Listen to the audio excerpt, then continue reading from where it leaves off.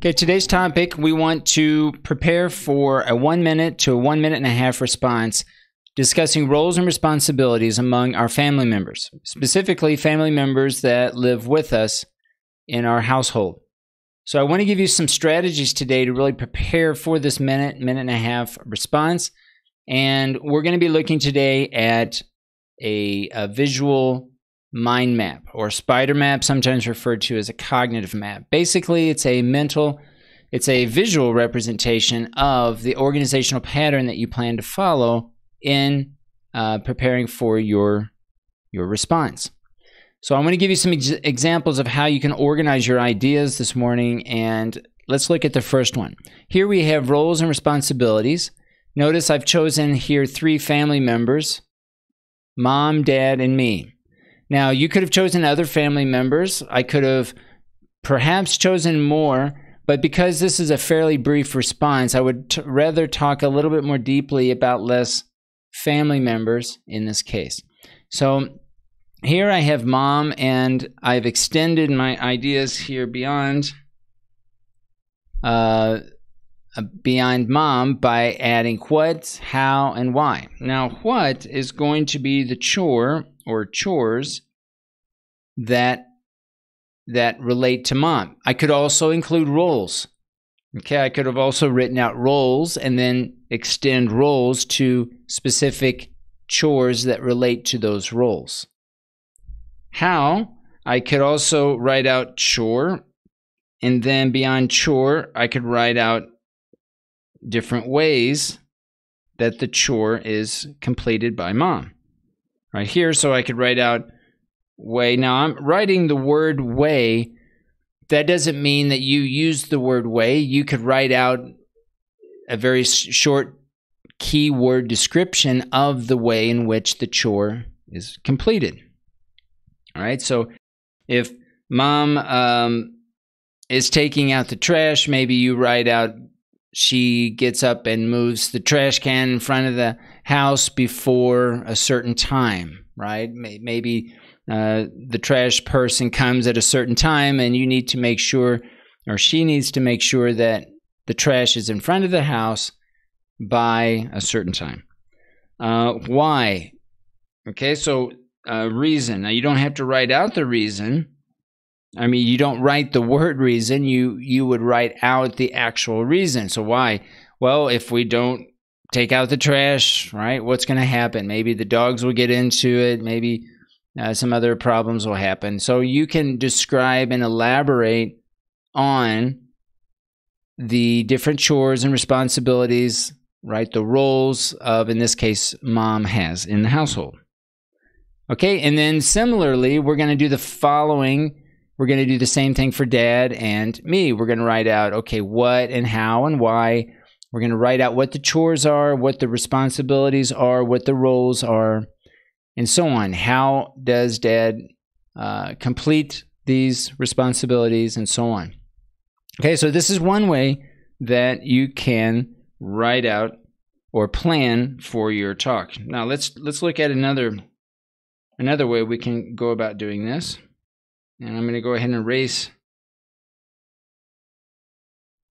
Here my example, and we'll start again. Try a different way. What's another way? Think of another way that you can organize your ideas, right? That also relate to roles and responsibilities, because certainly this is not the only way that you have to organize your ideas on this particular topic. Like most topics, there are many different ways that you can organize your ideas, and this is no exception. So here, I think I'll go ahead and start again writing out roles and responsibilities, because this is, after all, our topic. Now, I think here I'm going to try a different approach to the way that I organize my ideas. This time, instead of organizing by family member, I'm going to go ahead and create 3 roles. So I'm going to write out here earner, okay?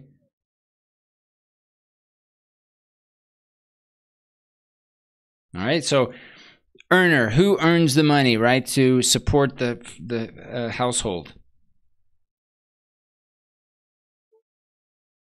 All right, here I'm going to put household chores.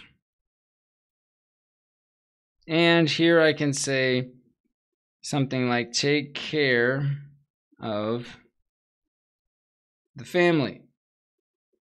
All right, so I'm going to try in this example to distinguish between what I mean by take care of the family and household chores and then the earner of the family. Now, there could be some overlap here. We could even show some of that overlap in our mind map, but here we could write out, okay, so who earns the money in the house?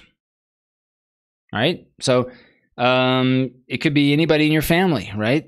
Whoever earns money in the family, you can write out. It could be mom, it could be dad, it could be a brother, it could be a sister, it could be an aunt, whomever it happens to be. Earner, so mom. Now here you can share whatever you feel comfortable sharing, but you could talk about maybe where or what does mom do? What's her profession? Maybe where she works. Again, don't share any information you don't feel comfortable sharing. Certainly you don't have to share how much, but you could say, talk about whatever you wish to talk about as it relates to what mom does, what dad does, what your aunt does to earn money in the household. Remember, we want to stick with discussing family members that live with us in the household. So household chores. Here we have an option of deciding, what are those chores. So we could list out those chores, and then we could think of the question words. Remember the question words to help guide you in prompting you to think, okay, what could I talk about for this particular aspect, right, of the topic. So think of the question words to help prompt you. And again, I'm writing out the question words, but you can think about, all right, chore, describe the chore. Then you can describe how the chore comes about and so on. You also probably need to decide who does it, maybe. Okay, so maybe I need to go back and erase this and start over again and say, okay, no, I'm going to start with dad and then mom, because maybe dad does a lot of household chores and I want to talk about those different chores. Maybe dad likes to wash the dishes and so on. All right, so here you could write out the chores that dad does. You could write out the chores that mom does, right? Take care. All right, so who takes care of the family? Does mom take care of the family? Does a sister? All right, and I'm going to write out sister here, but you could write out your sister's name, of course. All right, and then how? This probably would want to be, how does the sister take care of the family? How does mom take care of the family? Now, let's say that sister and mom take care of the family and they both do it very similarly. Maybe it's the same way. Notice here in my mind map, I could connect that. I could say how this happens. You could describe it in this circle and connect it between mom and sister to say, okay, both mom and sister help take care of the family in the same way. Now, maybe they do it differently, like how. If they do it differently, then you want to separate those two and say, okay, how? This is how mom does it. This is how my sister does it. So this should give you a couple of examples of ways that you can go about creating your mind map.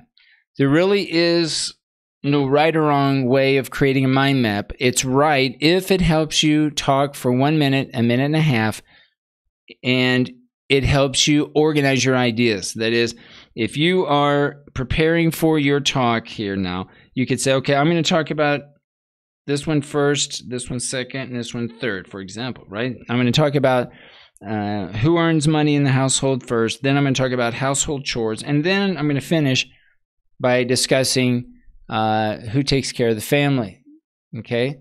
So notice it's a little sloppy, and you probably want to write it out a little bit neater than what I've done here, but this gives you an idea about how you can practice. Now, once you've completed your mind map, the next strategy is to use your phone. And on your phone, I'd like for you to use the recorder function of your cell phone and record yourself practicing your talk. Practicing thinking about the time. Again, you only have a minute and a half, so you should be able to practice several times on your phone. But every time you practice, I want you to save the recording. I want you to practice and then go back and listen to yourself speak. Then maybe try it again. Record yourself again and listen to yourself. As you're practicing using your cell phone, I want you to continue to go back to your mind map and add and take away, modify, change your mind map as necessary in order to better organize the ideas and the way that you're going to deliver your message. All right? Once you have completed the mind map and once you've recorded yourself several times and you feel confident in how you're going to deliver your response in Flipgrid, then go to Flipgrid, this topic, and upload your video. Now, even when you upload your video, remember you're going to have many opportunities to re-record yourself. So that's even an additional way of just keep practicing saying what you want to say.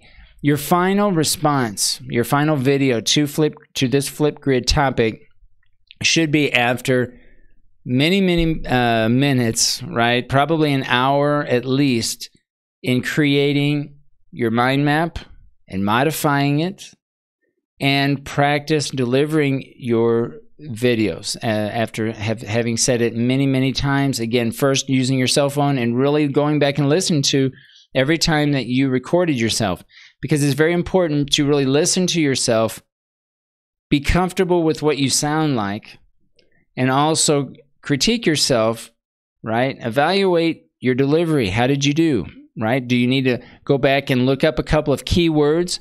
Now, I didn't mention keywords, but key vocabulary words. Maybe there are some new words that you need to include in your delivery, in your video.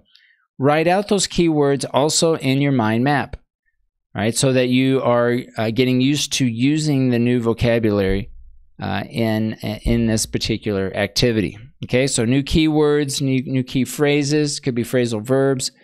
Include those here in your mind map as well. Even though I haven't included it here, you could include those and any way that makes sense for you. All right, so give it a shot. Try these different strategies, and I look forward to hearing your responses.